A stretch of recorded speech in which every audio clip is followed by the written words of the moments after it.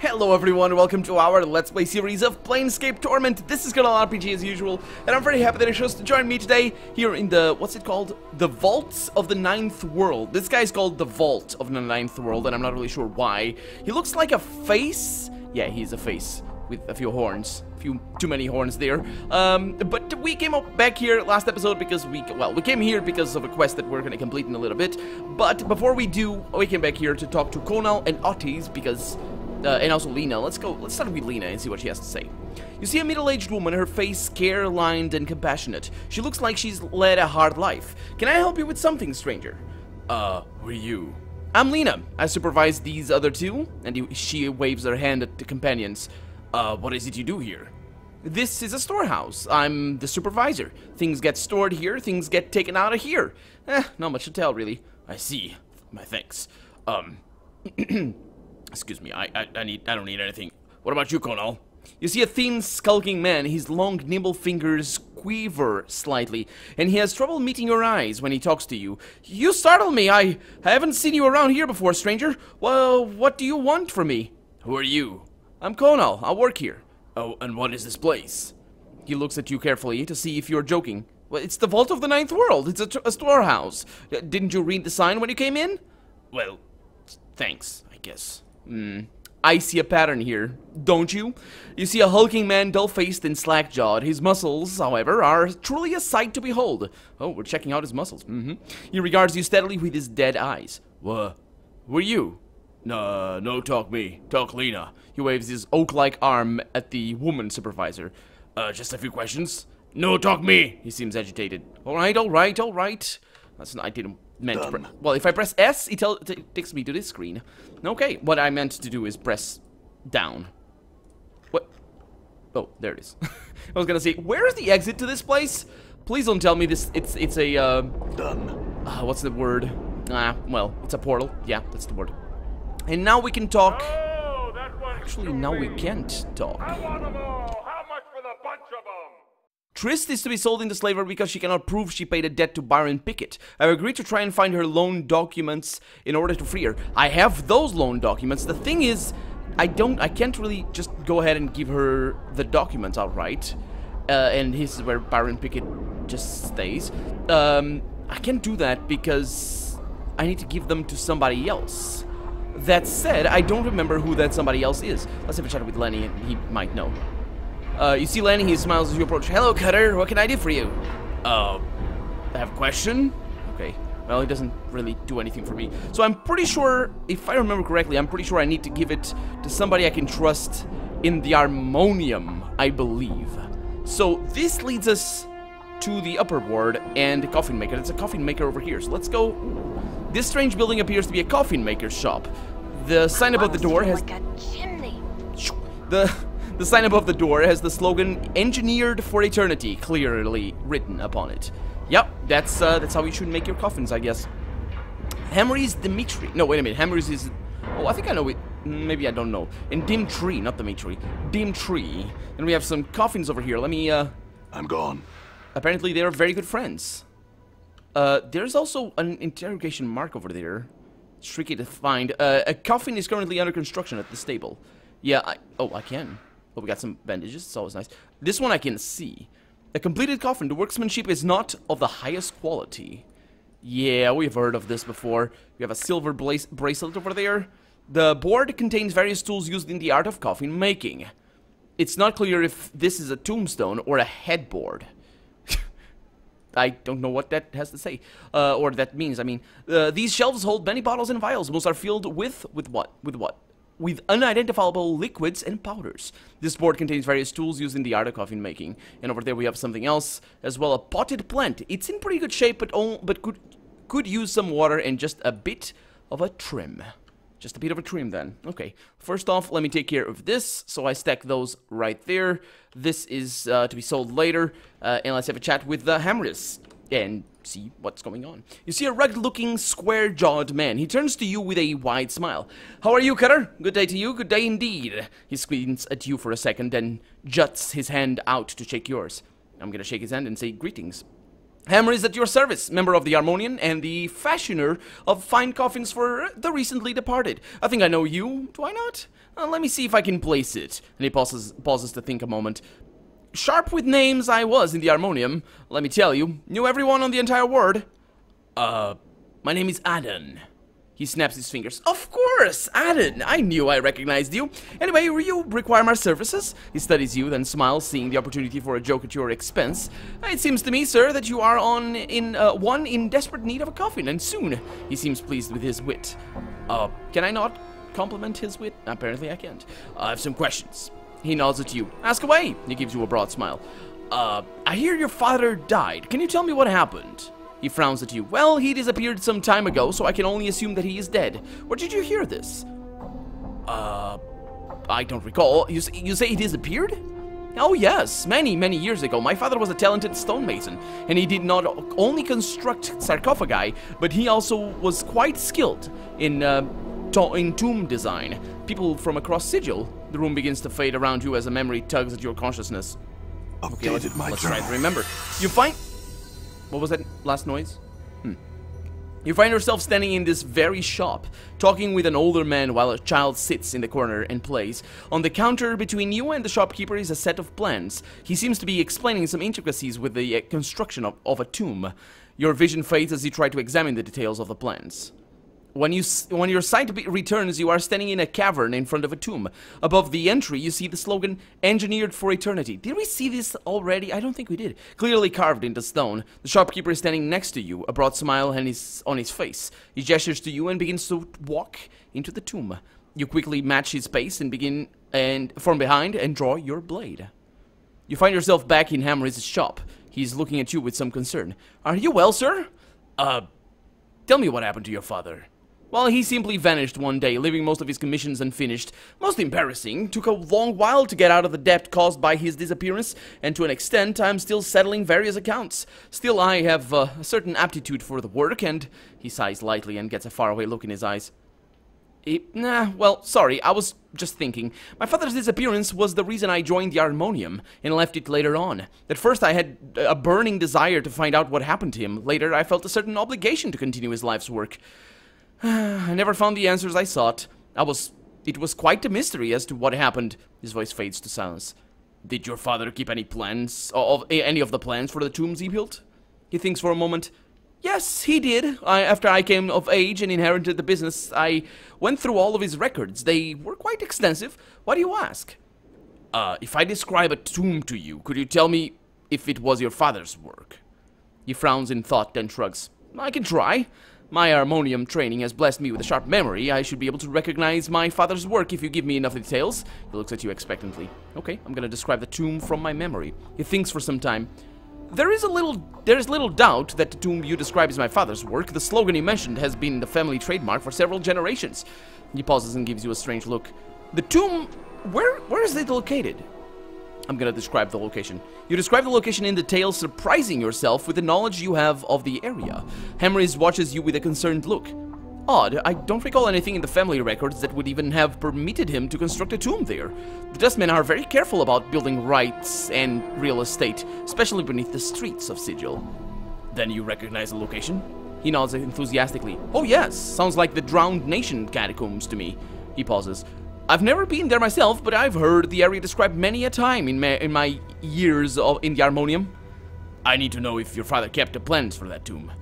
Yes, the warehouse where I store my goods handles my business documents as well. Anyway, they are having internal problems of some sort. New management or some such nonsense. I haven't been able to replenish my stock of late, and I doubt I could retrieve any paperwork from them either. He frowns. The Harmonium would never let things get out of hand as to cause distress to its customers.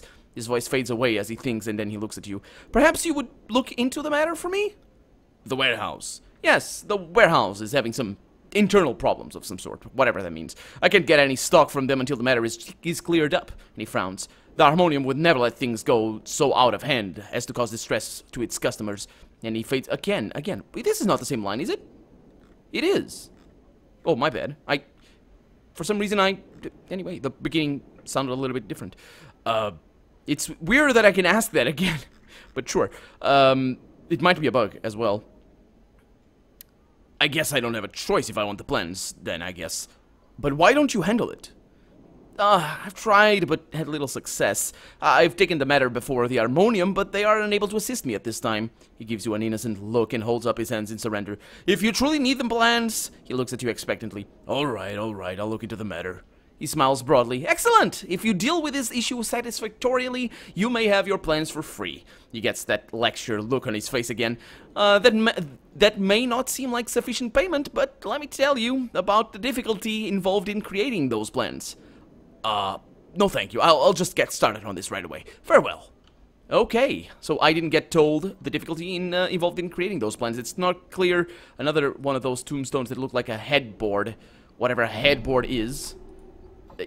Somehow it sounds like the top of the... Done. Like the edge of your bed.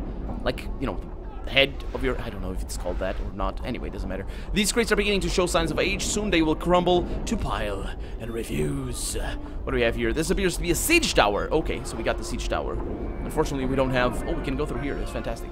We don't have the portal, although this might be the entrance. Interesting. Let me save the game and let's see if I can get in there. This appears to be a siege tower, the walls scarred and pitted. It seems it has seen many a battle in its lifetime. And this is the entrance. And that's Grozuk over there.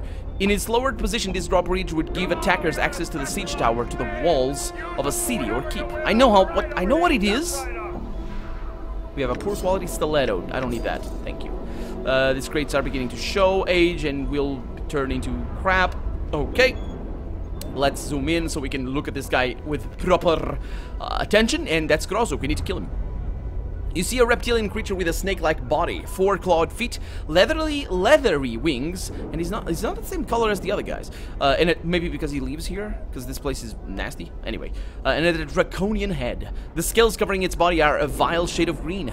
Well, sure. The creature stands upright on its hind legs, balancing its prehensile tail. As you approach, its eyes narrow to slits, and it begins to hiss, as the other ones.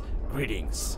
The air around the creature begins to radiate heat and its scales take on a pale sheen. It gives you a hungry look and appears ready to strike. Suddenly it releases a flurry of hisses and relaxes its stance a bit.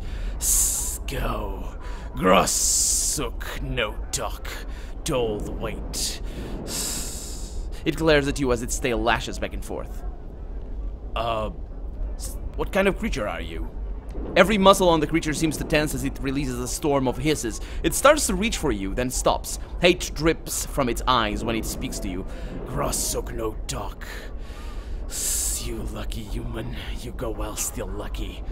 You stay, Grozuk shred.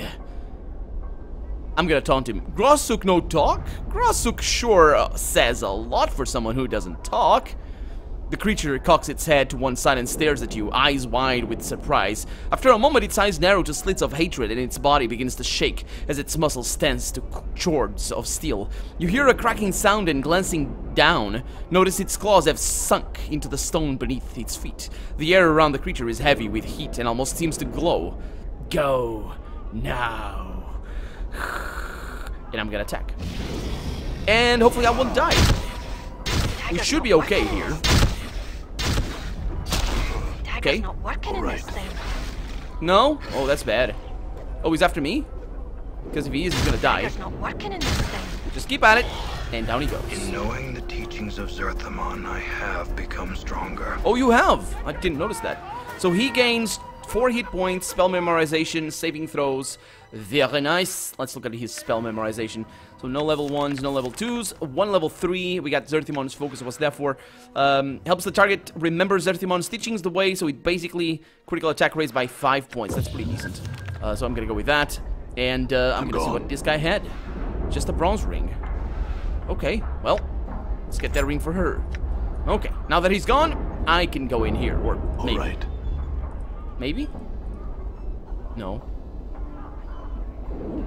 You approach the location of the portal that the boy Laszlo spoke of. You begin to replay your conversation with him in your head. Maybe the secret, yes, I know what I said, maybe the secret to getting in is not to want to get in, you hear yourself say. Okay, apparently I'm gonna be able to suppress any desire to enter the tower. Can I do that? My willpower is amazing, isn't it? Well, I don't have willpower, this is not that sort of game. Let's go. Whoa. Okay. Coax metal. Right. He's... What? I was not expecting this. I was really not expecting this. You see an iron creature. Its size is staggering. If it stood at full height, it would shatter the roof of the siege tower. Thundering echoes rattle the walkway as the creature hammers away on its forge, and the smell of soot and ash fills the air. Greetings. Updated my journal. There is the screaming of metal on metal as the giant turns to face you. You suddenly realize the golem is built into the siege tower itself. Girders, pipes, and huge bracers run through its lower torso and into the walls, and the bottom portion of its body makes up the forge itself. What are you? I am iron given purpose. What purpose? I forge the implements by which the multiverse will be unmade. You mean forging weapons? That's your purpose? Metal is like flesh. Both carry potential in their veins. When tempered with heat and pressure, the potential surfaces. My purpose is to bring forth this potential. Allow its expression. Who do you make these weapons for? I forge them for the sake of entropy. They are pain-seeking expression. Oh, maybe Dakon knows something about this. Because, you know, entropy and chaos and all this sort of stuff. What does entropy need weapons for? Beyond this tower, Ardor rallies its legions. The multiverse heals its wounds. In time, its strength may equal entropy. So the multiverse is your enemy. Why? Updated my journal. The multiverse breathes. It grows. It stagnates. It forges its chains around the planes, link by link. In time, even entropy may be chained. And you're opposed to chaining entropy? When a thing seals itself against its own destruction, it merely dies a different death. Except the death you seem to offer is violent and senseless, without meaning. All things have a common ground in decay. War is necessary. Death is necessary. And so is decay, because I hate repetition. And how much of this is too much? There are no limits. Limits are one of the links in the chain of order. Limits must be shattered. Even if death is the result, all must fall upon entropy's blade. The time nears when it will be necessary to breach the walls of creation. Order will be put to the sword. Its chains will be broken. The multiverse will be undone. I think he has a flawed understanding of entropy, but then again, it's a common flawed understanding of what entropy is. Entropy. What entropy means is basically that all. So the opposition of entropy towards chaos or towards order is ironic. That's not right. It's not how it goes. It should be towards chaos. What entropy is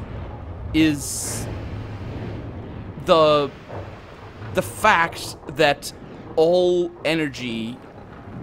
Well, basically, what it is if you have a bowl of water that is moving, you shake it around. It goes still after a little bit, and that's what entropy is.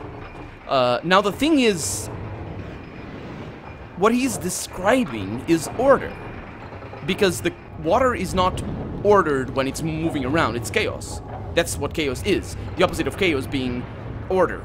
An easy way to know whether something is chaotic or not, or rather, whether something is ordered or not, is to ask yourself, how can you summarize this thing? Like, for example, this wall over here is very chaotic. You can summarize it still, but you can't compress this information into very simple things. If it were a clean wall, if it were just a single color, for example, it would be way easier. So that would be less chaotic, if you know what I mean. over time, this wall will become a single color because, you know, that what he's talking about is the decay of all things, the decay of atoms, and all that sort of stuff.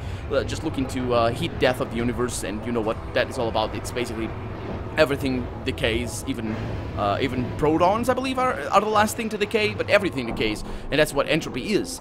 In the end, entropy will stop, and everything will be ordered.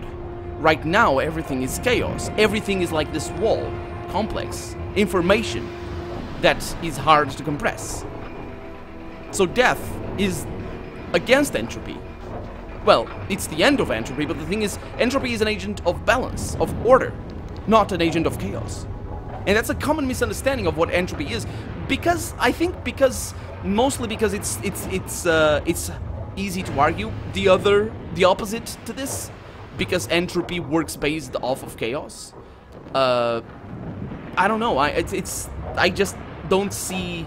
I mean, he might be wrong, but then again, he might be right within the confines of the game, and the writers just had a different perspective from mine towards this whole entropy thing. But I have just described to you what entropy is, and you can have your own opinions based on what. If you knew entropy, or if you know entropy to be a different thing, then you can have different opinions that don't match up with me. But if you agree with me on what entropy is, and I believe I'm right in that, I could be wrong, but entropy is just the fact that everything decays, and everything just goes still and goes quiet, and it loses energy. Energy is spent and disappears, and the matter itself will disappear and get destroyed forever. It's death. Heat death. It's not like everything. It's easy to think of the heat death of the universe as actually, you'll see that, for example, in Doctor Who. There's an episode where they go to the end of the world, and it's like the heat death of the universe, and the stars are going out and all that. But it's like that's not the end. That's the start of the universe, because it takes so much longer after all the stars go out for the universe to actually die, because there will be rocks, there will be a lot of stuff going around, and when everything is gone, there won't be matter, because matter has energy, there won't be light at all, or any energy, or any heat, anything. That's why it's called heat death. It won't be even, there won't be anything to be frozen even, because, you know, for something to be frozen there must be matter, and something that is frozen still has energy, even though it's very low. It's kind of an incomprehensible, but that's the end. That's what happens after entropy. So sorry for that rant, but yeah. I have some other questions. Okay, I'm gonna stop doing his voice. Ask, he says. What are you? I am Iron given purpose. So yeah, he's basically an agent of death, not entropy. Let's forget that entropy is really, he's an agent of death. That's what he means. He calls it entropy because he doesn't know what entropy is. Well, again, I think that's the case, but you could also think of entropy as death, but not in the sense that he's putting death, I think. Anyway, so what is the purpose again? Okay, I can ask that again. He forged weapons. Metal is like flesh. Oh, metal is like flesh, he says. Both carry potential in their veins. When tempered with the heat and pressure... Oh, we said that before. I said this before. So, why do you do this? The iron of my body once existed only as a minor expressions of pain, blades, spears, axes, arrowheads, rivets in catapults. From these implements of war was I wrought. And what happened? These minor expressions of pain were melted to forge this body. He says, excuse the hiccup. My potential was allowed to surface. Now my purpose is to bring out the potential in other metals. Okay, so you said that someone melted those weapons and forged your body. Who? Entropy raised me from the planar battlefields. Is he I think he might be an expression of one of the planes. But then again, I don't know what planes would be. Would it be the lawful ones that want entropy, or would it be the chaotic ones that want entropy? Because, again, you see the problem of defining that? The chaos still can use entropy, especially in death. Especially because, you know, death, chaos, and all that, yeah.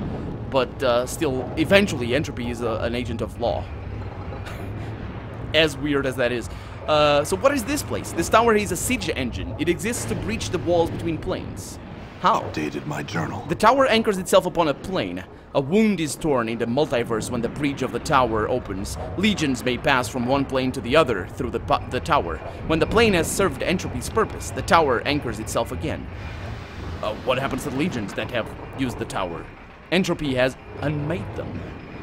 what happened? I asked. Entropy hasn't made them. And what happened to the planes the siege tower invaded? Entropy has unmade them. I see.